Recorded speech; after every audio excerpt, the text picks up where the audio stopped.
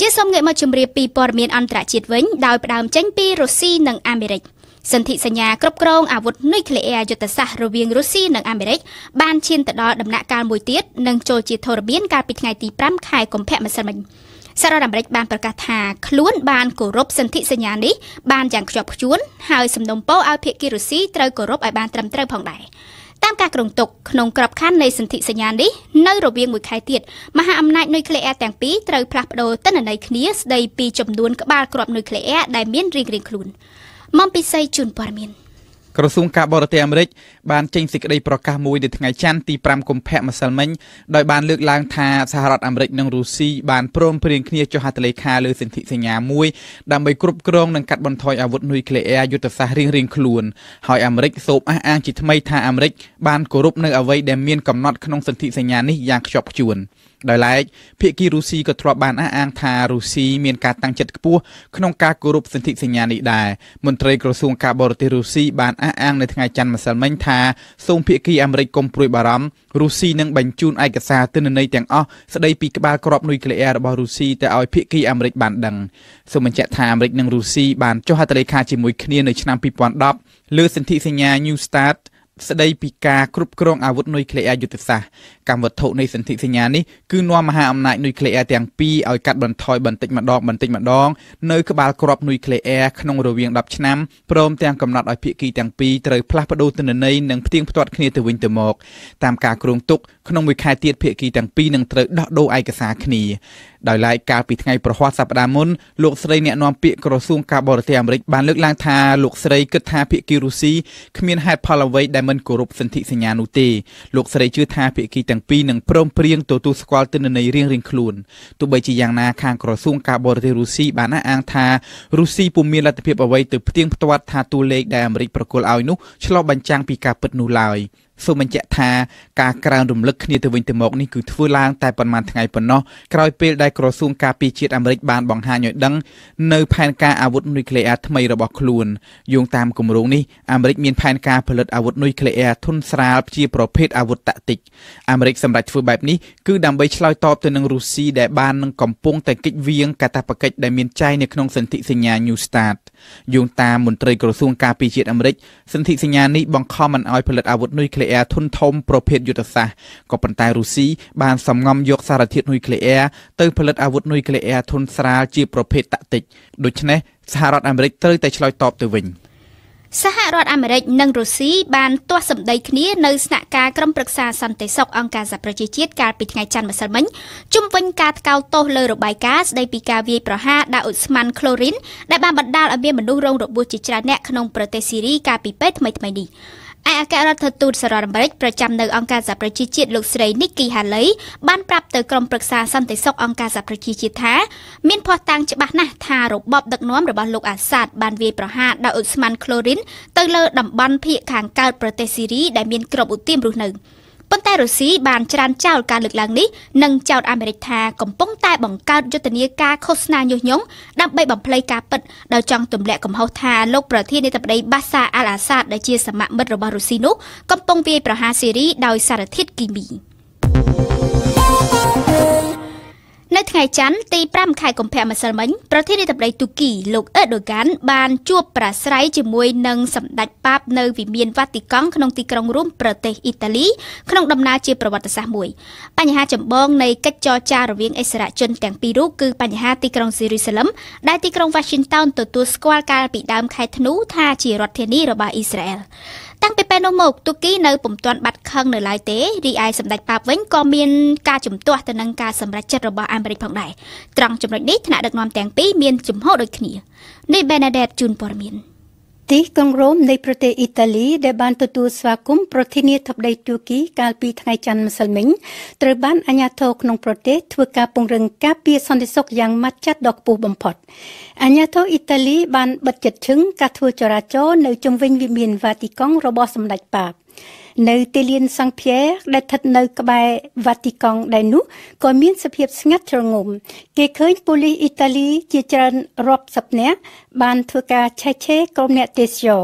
ហើយទន្ទឹមគ្នានេះដែរគេមើលឃើញឧទ្ធម្ភាគចក្រនានាបានប្រតិបត្តិការហោះក្រវ៉ាល់នៅលើទីនោះដើម្បីត្រួតពិនិត្យសភាពការពីលើអាកាស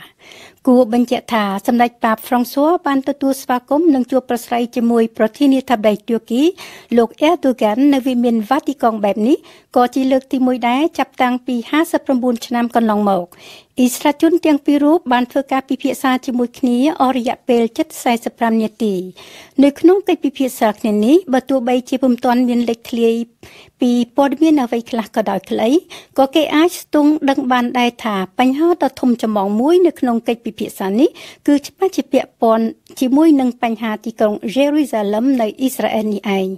នៅលើបញ្ហាយេរូសាឡឹមរហូតមកទល់ពេលនេះសម្ដេចប៉ាបនិងប្រធានាធិបតីទួរគីបានទាមទារសុំឲ្យអ៊ីស្រាអែលរក្សាទុកលក្ខន្តិកៈទីក្រុងអ៊ីស្រាអែលនេះឲ្យស្ថិតនៅដដែលដូចកាលពីមុនគួររំលឹកថាជំនួបប្រស័យរបស់ប្រធានាធិបតីទួរគីនៅពេលនេះត្រូវបានប្រព្រឹត្តទៅនៅខណៈពេលដែលប្រទេសទួរគីនៅតែបន្តទម្លាក់គ្រាប់បែកនៅក្នុងតំបន់អាហ្វ្រាំងក្នុងប្រទេសស៊ីរីទង្វើរបស់ទួរគីនេះត្រូវបានដុតរលកំហឹងវិមានវ៉ាទីកង់ដែលតែងតែការរំលឹកជានិច្ចដើម្បីរកកិច្ចចរចាសន្តិភាពនិងការកាត់បន្ថយការកើនឡើងនៃអំពើហិង្សាម្យ៉ាងទៀតទស្សនកិច្ចរបស់លោកអ៊ែរដូហ្គាននៅវិមានវ៉ាទីកង់នេះក៏បានជួបប្រទះនៅបរិយាកាសដ៏តានតឹងដែរដោយហេតុថានៅឆ្ងាយប៉ុន្មានពីវិមានវ៉ាទីកង់គេឃើញក្រុមបាតុករសញ្ជាតិគៀកចំនួនជាច្រើននាក់បាននាំគ្នាធ្វើបាតុកម្មនៅចុងរសៀលម្សិលមិញដើម្បីបរិហារពីអ កិត្តកម្មមួយរបស់ទួរគីនៅតំបន់អាហ្វ្រាំងក្នុងប្រទេសស៊ីរីដោយហេតុទួរគីនៅតែបន្តទម្លាក់គ្រាប់បែកនៅក្នុងតំបន់នេះភេរវជនឈ្មោះសាឡាអាដេស្លាំជនជាតិបារាំងដើមកំណើតម៉ារ៉ុកហើយដែលបានតាំងទីលំនៅនៅសង្កាត់ម៉ូឡែនប៊ីកទីក្រុងប្រ៊ុយសែលនោះគឺជាភេរវជនតែម្នាក់គត់ដែលនៅមានជីវិតនៅឡើយបន្ទាប់ពីការធ្វើភេរវកម្មនៅទីក្រុងប៉ារីកាលពីថ្ងៃទី13ខែវិច្ឆិកាឆ្នាំ2015សវនាការកាត់ទោសភេរវជនរូបនោះបានបើកធ្វើនៅថ្ងៃច័ន្ទម្សិលមិញនាតុលាការព្រហ្មទណ្ឌក្រុងប្រ៊ុយសែលប្រទេសបាហ្សិកក្រោមការយាមកាមសន្តិសុខយ៉ាងតឹងតែងនិងមានការតាមដានយ៉ាងស្អិតពីសំណាក់បណ្ដាញព័ត៌មានអន្តរជាតិសូមបញ្ជាក់ដែរថាភេរវកម្មនៅប៉ារីកាលពីថ្ងៃទី13វិច្ឆិកាឆ្នាំ2015បានផ្តាច់ជីវិតមនុស្សចំនួន130នាក់សន្តិសុខជាង1200នាក់ត្រូវបានដកចេញពីព្រឹត្តិការណ៍កីឡាអូឡ িম্প ិករដូវរងានៅទីក្រុងភ្ជុងឆាងដោយសារតែការផ្ទុះឡើងនៃវីរុសរដូវរងាឈ្មោះ Norovirus នេះបើតាមការឲ្យដឹងពីក្រុមអ្នករៀបចំកម្មវិធីនៅថ្ងៃអង្គារនេះតាំងពីថ្ងៃអាទិត្យមកសន្តិសុខទាំងនោះបានប្រឈមនឹងអាការៈក្អួតចង្អោរនិងរាគហើយត្រូវបានបញ្ជូនទៅមន្ទីរពេទ្យដោយសារមានការពិនិត្យឃើញថាពួកគេបានឆ្លងវីរុស Norovirus ពីចំណីអាហារនិងការបំពុលទឹក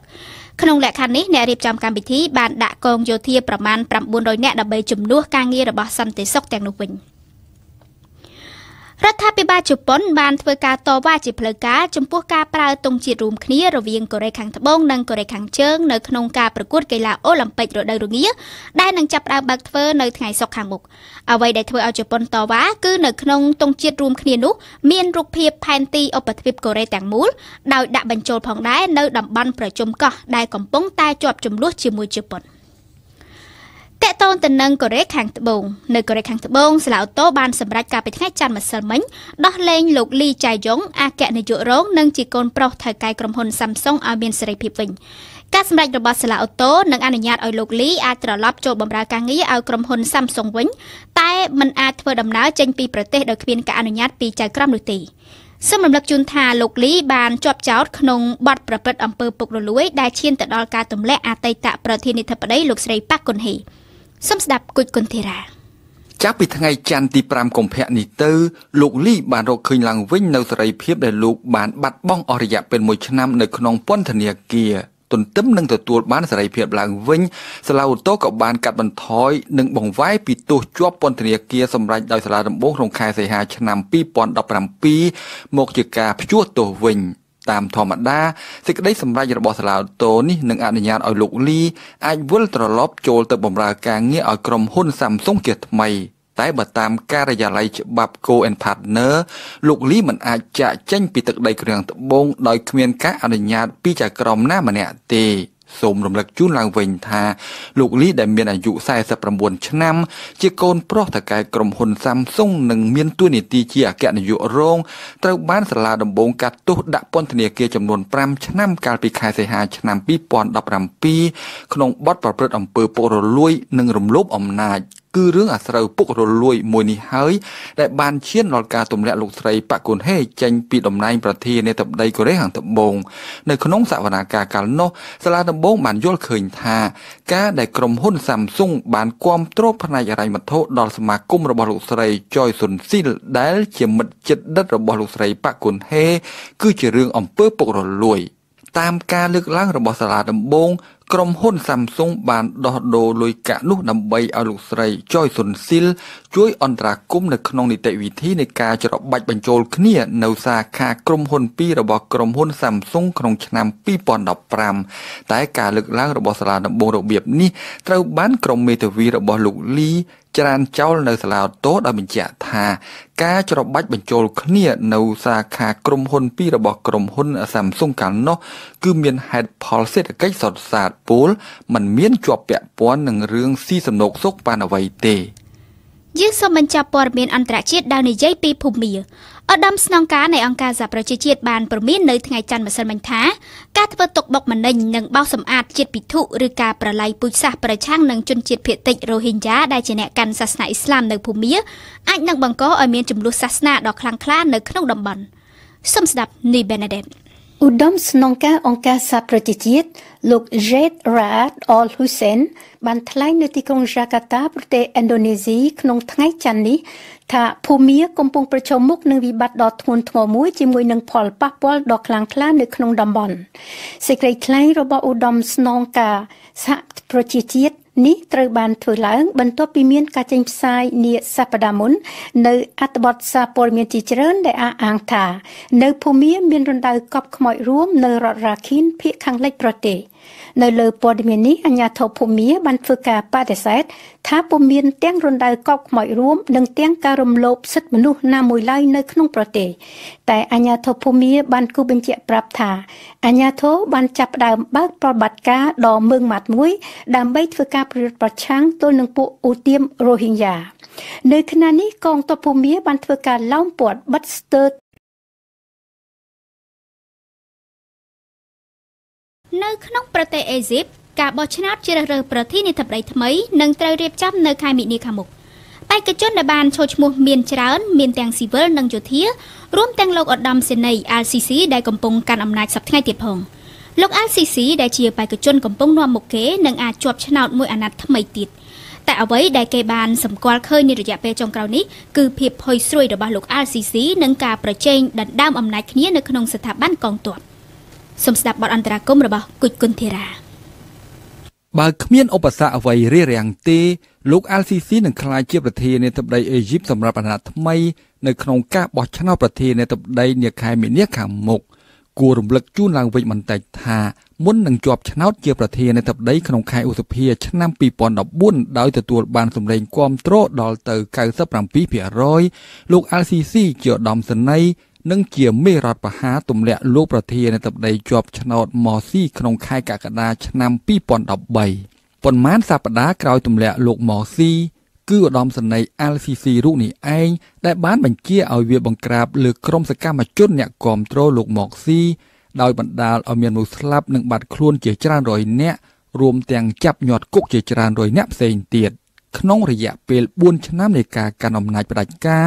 លោក LCC បានពង្រឹងស្ថាប័នកងទ័ពនិងបានប្រើគ្រប់មធ្យោបាយទាំងអស់ដើម្បីបិទមាត់អ្នកប្រឆាំងអញ្ចឹងហើយបានជាក្រុមអ្នកវិភាគមិនញញើតនឹងអះអាងថាការប្រគល់អាណត្តិថ្មីឲ្យលោក LCC នាពេលខាងមុខមិនខុសអ្វីពីការបន្តរបបផ្ដាច់ការនិងការគំរាមកំហែងទេតែទោះជាយ៉ាងនេះក្តីអ្វីវាអាស្រ័យទាំងស្រុងលើឆន្ទៈនិងជំរឿសរបស់ពលរដ្ឋអេស៊ីបដែលបានស្គាល់របបដឹកនាំដោយពួកយោធាច្រើនជាងរបបដឹកនាំដោយពួកស៊ីវិលកំណត់សម្គាល់មួយនៅក្នុងការបោះឆ្នោតប្រធានាធិបតីអេស៊ីបលើកនេះគឺវត្តមានបេក្ខជនចេញមកពីប្រភពយោធាតែមួយនេះពិតជាចម្លែកបន្តិចដែលនៅក្នុងរបបសឹកតែមួយ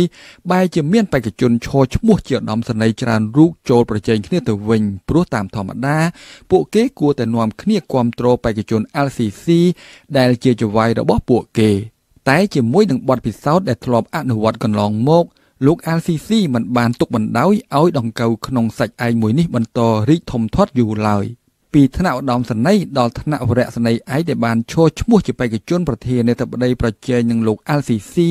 ត្រូវបានលោក LCC ផ្ដើមចាប់ខ្លួនជំរះបញ្ជីម្ដងមួយជាក់ស្ដែងលោកឧត្តមសេនីយ៍សាមីអាណាន់ដែលធ្លាប់ធ្វើជាមេបញ្ជាការកងទ័ពពីឆ្នាំ2005ដល់ឆ្នាំ2012និងក៏ជាមន្ត្រីយោធាម្នាក់ដែលបានជួយលោក LCC ឲ្យចូលជាសមាជិកក្រុមប្រឹក្សាជាន់ខ្ពស់កងទ័ពក្រោយការធ្លាក់ពីអំណាចរបស់លោកហូស្នីមូបារ៉ាក់ក្នុងខែកុម្ភៈឆ្នាំ